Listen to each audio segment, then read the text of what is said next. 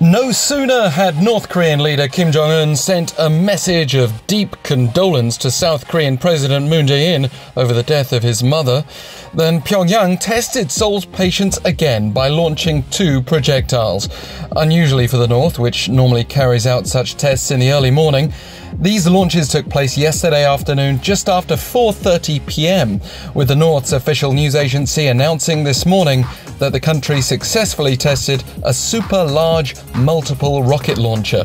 From the south side, we can verify these were short-range projectiles fired from South Pyongyang province around 370 kilometers eastward across the peninsula into open water and reaching a maximum altitude of around 90 kilometers.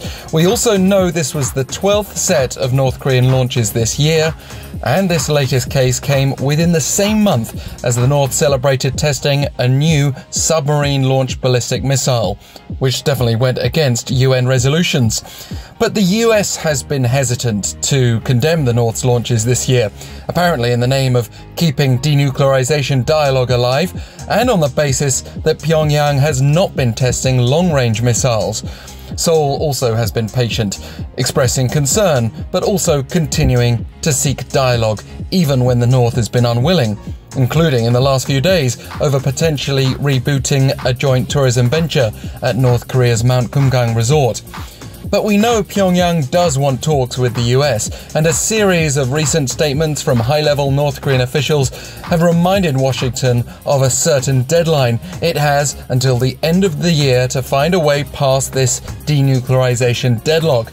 After that, we can expect to return to hostile rhetoric and more provocative weapon tests. So, were yesterday's launches a taste of what's to come? Consider the North's own description. The perfection of the continuous fire system was verified through the test fire to totally destroy with superpower the group target of the enemy and designated target area by surprise strike. Even if some of that could be debated, the US has shown no sign of changing its stance, so the North's path indicates it will just up the stakes further.